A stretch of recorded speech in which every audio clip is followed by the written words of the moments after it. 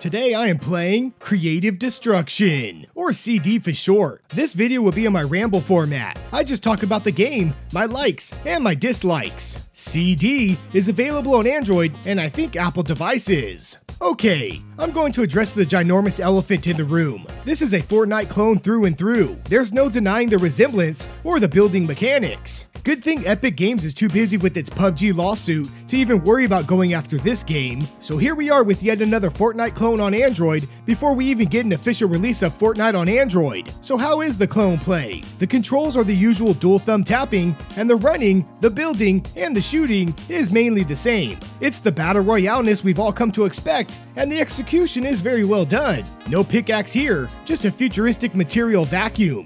Overall, I had fun with it. No matter its replicated mechanics, I still enjoyed it for its fun battles and heart-pounding action. You can even switch it to first-person mode and play the game like a battle royale FPS. Being the first time I played this genre in first person, I have to say, it still maintains the same fun action-blasting battles. I almost prefer this mode over third person. Now let's dig into the graphics. They are the usual bright and vibrant cartooniness. The game maintains pristine lighting, and the character models look great. However, I did notice a disappointing draw distance. The pop-in on terrain is expected in these type of games, yet here, I felt it was more noticeable. Also, the frame rate seems to have some issues as well. Even after some adjustments in the menus, I still notice the frame rate drops, something I am sure that can be optimized in the future. That's if this game is still available to download. I say this because I've played another Fortnite clone called Fortcraft, and we have yet to see an official release of that one. With today's mobile legal climate, I'm starting to fear for the inevitable. Oh yeah, the monetization is also cloned,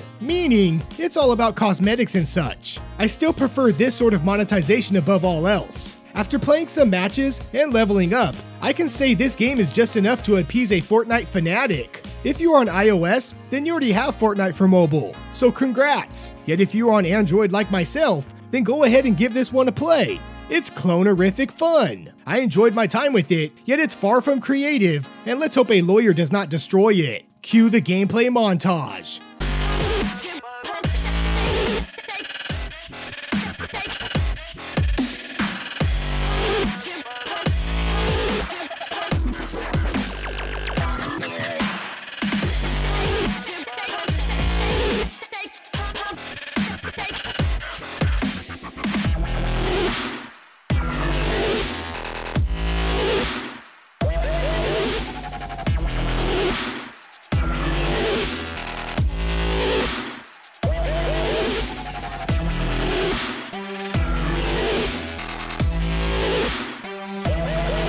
As always, thanks for watching Tiny Little Games. Please subscribe to support my channel, like for more rambles, and ring that notification bell for video updates. A tiny thought. I predict the end of the Battle Royale craze is near.